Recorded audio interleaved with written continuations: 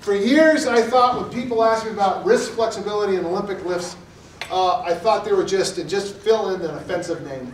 I just thought they weren't tough or weren't kind of sissies or throw any words. You know the words I'm using, you know, in my head. And then, at state weightlifting meet, I broke my wrist in 8 pieces, okay? The first surgery was successful. I was told I'd never lift weights again. Playing with my daughter in a pool, I threw her out of the pool because that's what you do when you're a strength athlete. I bent the titanium plate that they swore would never come out. Had a second surgery, and then I had this wrist that was like this. And I thought, okay, all those guys who used to ask me this question about wrist flexibility, all right, they're on to something. They are on to something, okay? Because it hurt like hell. There's 2 things I'd like to kind of go over. The first is when people stretch their wrists for the cleans, they go like this, right? Everyone go like this. Oh, this has got to be the way it is. This is the way. This is the way. This will make you. No. The way this, there's a band, and if any of us ever, by the way, I used to have a much cooler scar. I had this big earthworm, purple earthworm, that went up my wrist, and it looked like I had had issues with the bell jar reading in high school, you know? For those who don't get the literary reference, get back to me. Sadly, this one, they cleaned it up so it doesn't look nearly as good. But it was a great scar, man.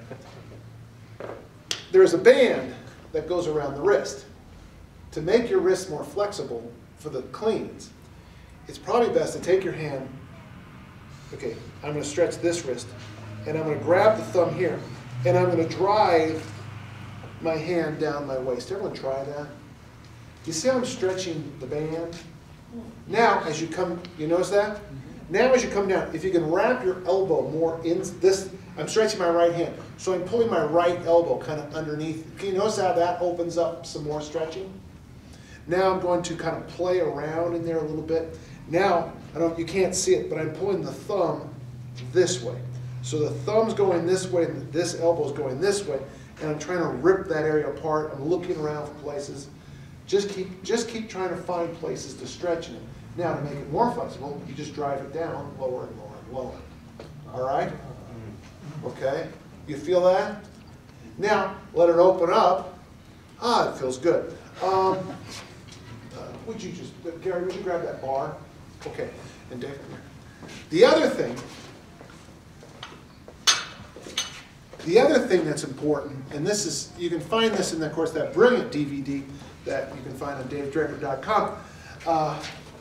Get in the front squat position for me, okay? Okay. Face this way. Now, I used to attack, and I used to take the hands and push this way, though your flexibility is not bad.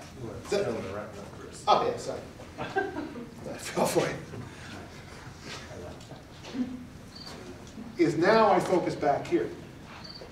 Give me a big, tighten right here. Bring those rhomboids together. Give me a big chest. Give me a big chest here. Give me a big chest. There you go. Big chest. Tighten it up. Big chest. You'll notice I'm focused over here, but I'm grabbing. Okay, I've got to try to get his brain back here. Go big chest. All right. Relax your head. Good. Notice how much I increased that left side?